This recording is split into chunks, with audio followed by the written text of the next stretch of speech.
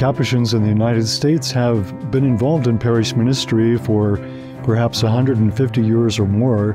Traditionally, Capuchins have not done parish ministry, but in the United States there was a great need in the late 1800s with a great influx of immigrants from Europe, Italians and Irish and Germans and other groups who came to the United States. Because the bishops felt a great need, we Capuchins responded and said, yes, we would take parishes in the United States. And so I've been a parish priest for most of the 36 years of my priesthood and have enjoyed that very much. So as pastor here at Our Lady of the Angels Church, I get to celebrate Mass every day with the community, daily Mass, and then of course Sunday Masses. Confession is essential too. All the sacraments, anointing of the sick. I am the pastor of St. Aloysius and St. Teresa Parish, which are a ways from here. But as the pastor, I am basically the head of the parishes. As a Capuchin and as a Franciscan, where seeing Christ in the poor is a big theme of it, these two parishes, the parishioners there at these two parishes, are certainly very much that way. My own experience of growing up at St. Joseph's Parish in Hays, Kansas, was originally a parish of German Catholic immigrants. Most of the people who belonged to that parish were either German immigrants from Russia or descendants of them. And I remember as a child going into St. Joseph's Church and seeing on the confessional confessions in German or in Spanish or in English.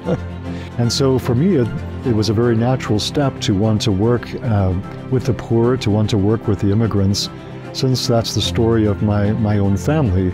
Our Lady Guadalupe is a parish where probably about at least 80% of the people speak Spanish. Most are immigrants from Mexico, but also all over the Caribbean and even from Peru and Venezuela.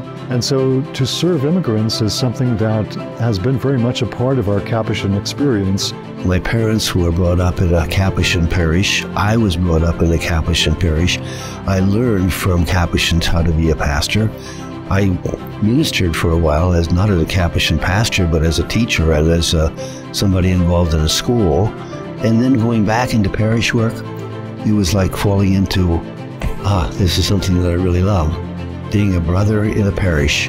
One of my most unforgettable characters was a man who was a professor at the university, who was also a part of the Potawatomi people.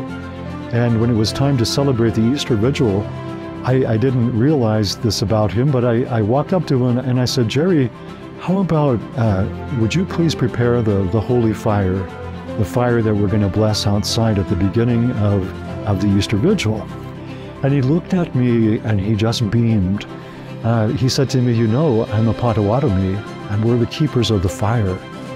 And I thought, wow, the Lord is really at work here, you know, helping us to live our Catholic faith in a beautiful way, coming from all different kinds of cultures. Many people that comment on our charism as Capuchins in the parish, that it's a different feel, it's a different just approach that we have with people, walking alongside them. As a Capuchin, I come to, I'm one of you. Yeah, I'm the pastor and the leader, but no, I'm one of you. I'm here to serve you. When I was assigned, my first parish that I was assigned to was at St. John's in Lawrence, Kansas. And that's where I really learned how to be a Capuchin pastor. And it was something that Mike Scully, Father Mike Scully, passed on. He was the first Capuchin pastor in that parish. And he kind of changed the attitude of the parish, or the image of a pastor in the parish, and I followed in his footsteps. You know, you're part of a diocese, but you're also part of the family of a parish. You're here as a brother building up the family in the parish. And so to me, that's at the heart of Capuchin parish ministry, is walking with our brothers and sisters, encouraging them, inspiring them, praying with them, working right alongside them. This is where life is. And that's why I see, that's why I see so much the ministry in a parish is very much of a Capuchin ministry. This is where the life is. I was reading something the other day that said that one of the styles of leadership that's so important for us is is to lead by example. And I think that's what we Capuchin friars do well. You certainly see yourself as the servant of those in the parish.